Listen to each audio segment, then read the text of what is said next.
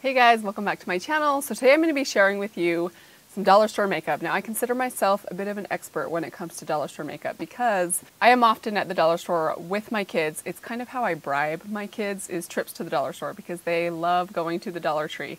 So while they are looking at toys and candy, I'm usually found browsing the makeup aisle.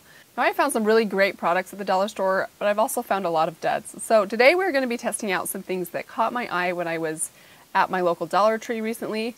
So we're going to try those on today. I'm going to let you guys know what my thoughts are on these products and if they are worth the $3 that I spent on them. But before we begin, I need to give you guys a little disclaimer. I actually filmed this video several days ago and ended up somehow deleting my introductory footage. So please forgive me for my amateur mistake. I am a little bit new at this. But either way, I hope that you guys enjoy this video and let's get started. Let me just show you guys what I picked up. I picked up 3 products from the brand Beauty Benefits. They had a little display there that reminded me a lot, and the packaging reminds me, I don't know if you can see that very well, but it really reminds me of Benefit Cosmetics. Kind of just very cute, girly, almost vintage looking packaging. And even if you look at it, the font for the word Benefits on here is like the exact font of Benefit Cosmetics, which I think is so funny, but it worked. I mean, it totally caught my attention. As with most things that I get at the dollar store or the Dollar Tree, I have pretty low expectations, but I do think that having low expectations is probably the best expectations you can have because there's nothing better than being surprised by something that you just weren't expecting to perform very well and also that costs a little. So you never know. We'll see how this goes. But let me just show you guys what I got specifically. So I got this bronzer in the color Cinnamon. It just looks like a very standard kind of medium tone brown bronzer. It does have some shimmer in it. Then I got this eyeshadow trio. They had a couple different options. This one I thought was the most everyday wearable, although I'm a little still uncertain about how I'm going to combine these 3 shades. So we've got a purple here at the bottom, then kind of a mid-tone brown, and then this like, it's kind of a peachy, I thought maybe as a transition shade, but we'll have to see how it applies and how it swatches. And then I got this lip gloss. This is just in the color Crepe. I'm assuming that's Crepe. It's actually a pretty looking gloss. It's just a very nice, neutral, kind of peachy pink with a little bit of shimmer. So I did already apply my foundation, my concealer, I applied my eyebrows and also my eye primer and just a translucent powder just to set my eye primer. So we're gonna go right into the eyeshadow palette here. So let me just give these a little swatch and just kind of show them to you here on my finger. We'll see if these show up for the camera or not. You can see they're kind of just they're a little bit powdery, but they're definitely not bad. Actually, that purple is kind of surprising me. Okay, so I'm going to try to use all 3 of these shades and see what I can come up with. So we're going to start by taking this peachy shade here on a fluffy blending brush. This is a Morphe M504. And we're going to just kind of put that in our crease. I'm surprised at the amount of color that put down. I thought it would be really, really sheer. It definitely has that kind of orange, like apricot kind of tone that I really am liking in transition shades lately. It seems to be in just about any palette that's coming out.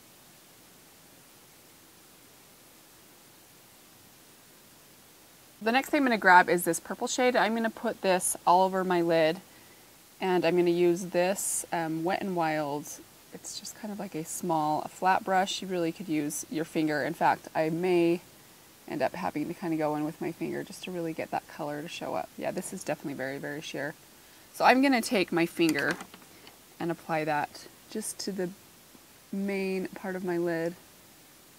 So I definitely have to kind of layer this on there. It's probably, despite the first swatch that I gave where I thought the purple would be the most pigmented, this is definitely struggling to build up. I think that's probably about as good as I'm going to get it. Then we're going to go in with the darkest shade in here, which is just kind of this medium tone brown, which is still not very dark. I usually like a little bit deeper of a shade in my crease, but we'll see how this goes on. I'm going to put that on with just a small fluffy blending brush. This one is from Morphe, but it came in a kit, so it doesn't have a number on it.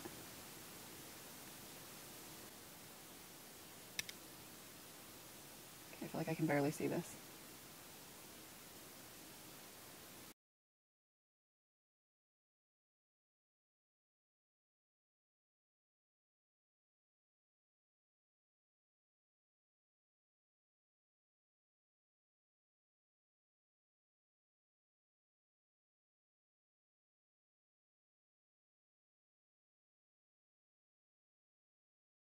So I'm curious to know, what do you guys think about dollar store makeup? Are you guys interested in dollar store makeup too, or is it something that you look at and you just think, waste of $1? Because I'll admit, I definitely have tried a few things there, and most of them end up being a waste of $1. But occasionally I'll find something really good that I love using. So it definitely isn't terrible. I mean, I had to really work to build it up and layer it on, but yeah, not terrible. So I'm going to take a liner brush. I'm actually going to take this kind of orangey shade and just buff that underneath the lash line.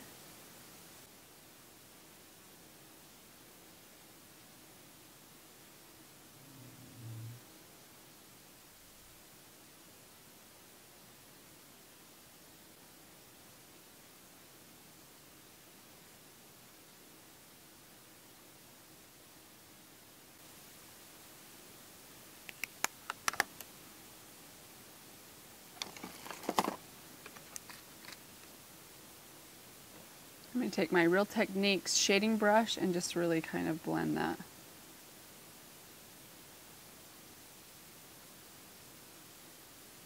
So I'm actually going to wet my brush because I really don't want to do like standard eyeliner today. I just want to see what the shadow can really do for me for $1. So I'm going to kind of use that dark brown as kind of a liner.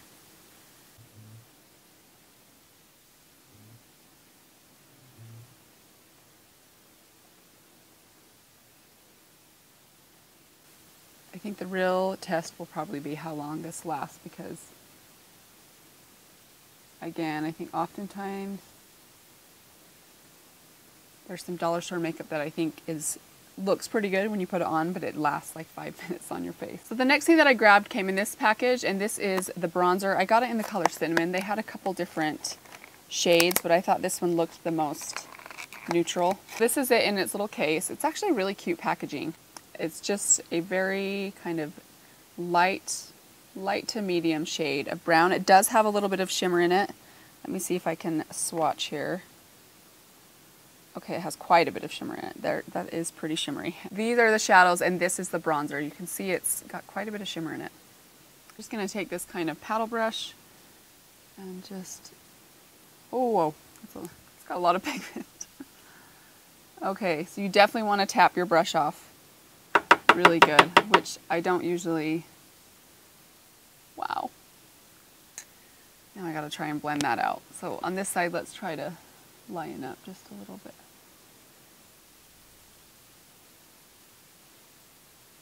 So I'm definitely being very careful to brush off the excess.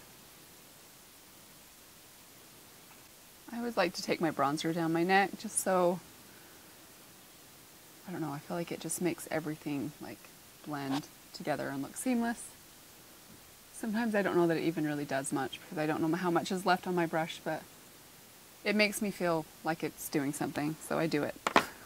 Okay, so you can see here I still have kind of this stripe on this side where I just had applied way too much. So I'm just going to take a clean flat top kabuki brush and try and blend that out. Actually, I know what I'll do. So actually what I'm going to do, I'm going to get my beauty blender. This still has kind of my foundation that I put on not too long ago, and just kind of pat that in. I'm hoping that will kind of blend that out. So this definitely has some shimmer in it. I wouldn't say it's my favorite bronzer by any means, but it's pretty, and it was $1. I mean, you cannot beat that. I don't know of a bronzer at my Walmart that you could find for $1. So yeah, if you are looking for a bronzer and you have literally $1 to spend, then check out the Dollar Tree. The last thing that I wanted to try on for you guys is this lip product. This is just the gloss that they had. Now, I'm trying to remember, I got this last week and I cannot remember if they had more than one shade. I do think that they had more than one shade. I just picked this one because it seemed the most everyday, kind of wearable. This is in the color Crepe. So here's the lip gloss. I'm going to swatch it for you right here on my hand. Okay, so I put it here on the top of my hand. It's kind of hard to swatch things there. But it's pretty. It's kind of just a pinky peach. It's got quite a bit of gloss and shimmer to it. It smells, oh, the smell is familiar to me. It smells like cake. I mean, it just smells like cake batter, which is not a bad scent. If I'm going to have a scent in my lip gloss, I usually like it to be something sweet. Before I put that on, I'm going to line my lips. This is the the NYX liner in beige, by the way, which I really love. If you're looking for a nude liner that will go with any nude lipstick, this is a really good one.